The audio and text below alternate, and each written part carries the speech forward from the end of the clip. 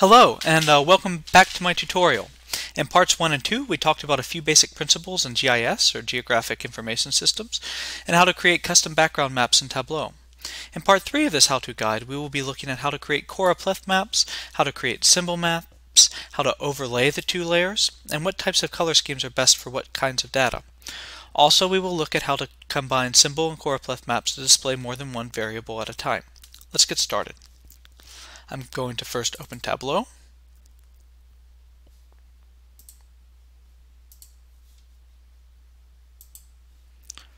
I'm going to connect to my data set. In this case, it's some World Development Indicator data I've downloaded from the World Bank.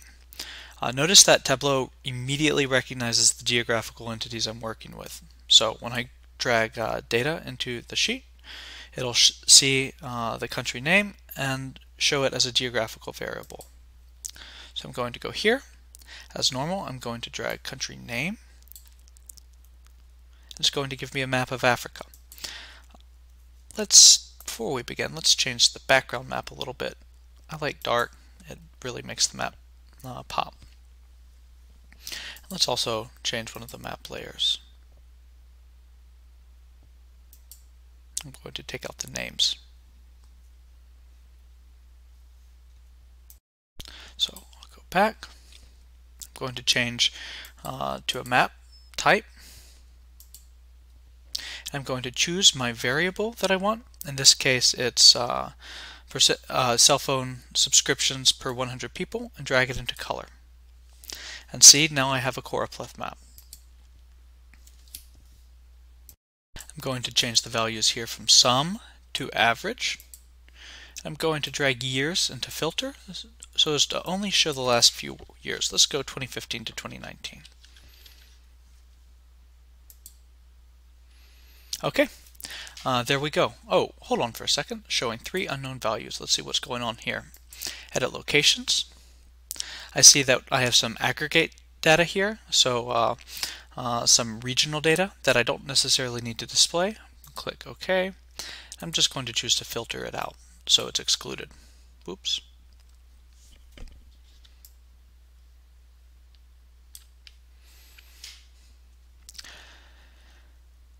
So now I can see at a glance which regions in Africa have the highest and lowest number of cell phone subscriptions by population. Now, Choropleth maps or field maps like this one are handy for showing a single variable, and they are mostly useful for giving the viewer a general idea. But as we know, hue and shading are relatively imprecise visual cues, so they don't tell us much about the nuances in the data. It's difficult, for instance, to compare the shading between, say, South Africa and, say, Botswana. There is a difference there, but the values are so close that you can't really discern a difference in shading there. Another important thing to note about Choropleth maps is that they get more useful at higher levels of granularity. Here I can just see averages at the country level. It's possible, highly likely in fact, that within nations there exists wide discrepancies and swings between cell phone usage in, say, urban areas and more rural ones, but I can't see it on this map. All local differences are elided, so a Choropleth map by itself can only show us so much. Let's talk a little bit about colors. Okay, I'm going to open my edit colors.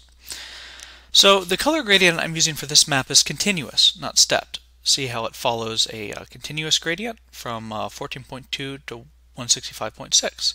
And I can actually edit where I want it to start and where I want it to end and where the center's at.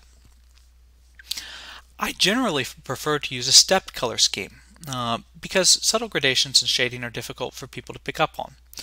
Let's say, look at South Africa for instance. It's difficult to say that South Africa has more or less cell phone subscriptions than Libya. They both look so close, and they both have similar numbers, but South Africa is a little more. But I couldn't tell that just from looking at the data here. So if I wanted to do a stepped color scheme, I would select stepped here, and it would break it up into several different bins. I like 7. 7 is good. So You have to be careful with stepped color schemes because too few steps and you make too few distinctions in the data, and countries can get lumped together in a way that elides and erases differences and can actually be kind of misleading. But too many steps and you might as well just be using a continuous gradient. Here I'll choose 7 steps, which is a good balance. Now let's talk a little bit more about color schemes and color gradients for choropleth maps. There are 3 basic color schemes supported by Tableau: sequential, diverging, and qualitative. Sequential and diverging color schemes are best adapted for displaying quantitative information, while a qualitative color scheme is for when you need to show categorical data. This color scheme is sequential, that is, moving from light to dark, with darker colors representing the higher values, although I could reverse that if I wanted to. I would just go to Edit Colors, and I would hit Reverse, and see now the lower values are darker than the higher ones. Although your viewer will expect the higher values to be represented with the darker colors, so don't reverse it unless you have a good reason. In any case, this is the default setting in Tableau and good for visualizing unipolar data, that is, data where you want to emphasize the highest values in the data set. If I wanted to emphasize both the highest and the lowest values, I would use a diverging color scheme, say orange to blue. This type of data set would be known as a bipolar data set, and it's especially and diverging color schemes are especially suited for representing data sets where there are both positive and negative integers. Here I would just choose orange and blue is one that I like particularly. Red and green is a popular one, but it can be difficult for people with color blindness to see. So here we have the darkest colors. We see the lowest values standing out. So South Sudan and Central African Republic, those countries immediately stand out as having lower cell phone usage, whereas Libya and South Africa and Botswana and Gabon stand out as having higher usage. And the median values are they take the lighter, more muted tones. So a bipolar data where you want to highlight the contrasts is adapted for showing with a divergent color schemes. Now let's say I didn't want to display a quantitative variable here, but just wanted to sort the countries by region. I would drag my regional variable to color, and bam, there we go. This is a qualitative color scheme. Tableau recognizes region as string data, and it automatically assigns it to a qualitative color scheme. Now I can edit the colors here. Again, there's all these different color schemes in Tableau. Let's say I didn't like the way my green appeared. I could choose a darker green. And West Africa is now displayed with a darker green. So you can adjust colors as you like, but this is a qualitative color scheme. And it just doesn't really suggest any definite sequence or pattern to the data. It just simply assigns colors to different areas for easy sorting. A qualitative color scheme is best employed for sorting areas into a few buckets by a single categorical variable, not for making fine distinctions. Keep in mind that a viewer can only easily remember a few colors at any given time. So when employing a qualitative color scheme, it's best to keep things very simple and stick to a handful of colors, a half dozen or so. Much more than that and you'll start confusing people. But let's go back to this. Okay, I like that better. Colors, stepped color scheme, 7, there we go. Okay, so as we've seen, a choropleth map is fairly limited in what it can show. If we want to display more variables on a map, we'll have to get creative. Here we'll use Tableau's dual axis option to project a symbol map over a choropleth map. So let's say I wanted to show urban and rural population percentages using a pie chart for each country. First, I would drag another latitude value into the rows column. I'm just going to create a second map underneath. I'm going to select that map, and I'm going to remove cell phone data here. For my second map, I'm also going to select pie. There we go.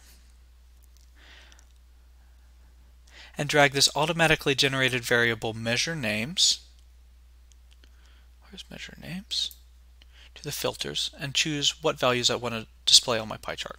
So here I want to do rural population and urban population. so I can get a kind of sense of where people are living in Africa and see if there's a relationship between cell phone usage and what percentage of the population lives in cities. So I'm going to select that.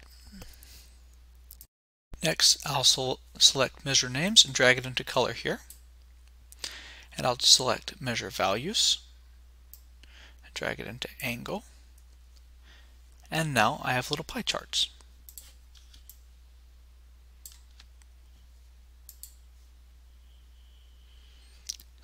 There you can see they're very small.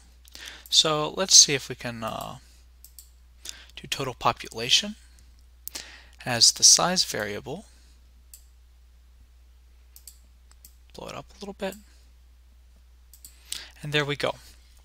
We have pie charts for every country in Africa showing what percentage lives in towns and what percentage lives in cities. Again, I can just adjust these colors as I want. I can also add a border to make it pop a little bit more. Maybe a halo. Let's do something bright green. That's a little gaudy. Maybe no halo is better. And now, if I wanted to display this pie chart map over the Choropleth map, I would right-click latitude here. I would click dual axis. And there we go. We have one map with the pie charts showing where the population in each African nation lives, and also size indicating how many people live in that particular country.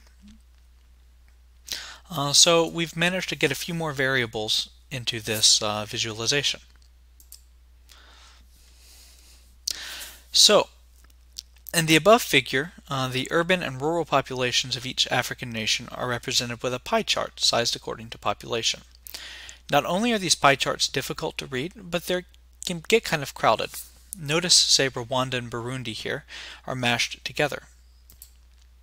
And if I make things even larger, there's occlusion problems that result. And all this data is displayed at the national level. So if we had more granular data, if we could break it down on, say, the level of the province, the symbol map which is already a little bit crowded, would get entirely illegible. There'd be all kinds of occlusion problems. The pie charts would be mushed on top of each other, and they'd be very difficult to read. Part of this is also due to problems inherent in using maps for data visualizations in the first place. Maps invite geographical comparisons, not quantitative ones, and it can be nearly impossible when faced with a map like this to give a precise account of the data. It can be hard, well, we see that Nigeria is the most populous country in Africa, but say judging between Congo and South Africa is tricky. We can't tell just by looking at the size of the circles. Pie charts, we can break things down by proportion using angle pretty quickly, but again, the small ones are fairly hard to read. Equatorial Guinea especially. So this isn't the most user-friendly way to display your data, but sometimes it's the only way you have. I guess the lesson here is that a symbol map which attempts to display more than a couple of quantitative variables is already stretching the limits of what it can realistically accomplish. In the next video, we'll make a density map which avoids some of the problems of a traditional symbol map, and we'll show how to import files, geospatial files, into Tableau for custom maps. Anyway, thanks for watching, and I'll see you at the next video.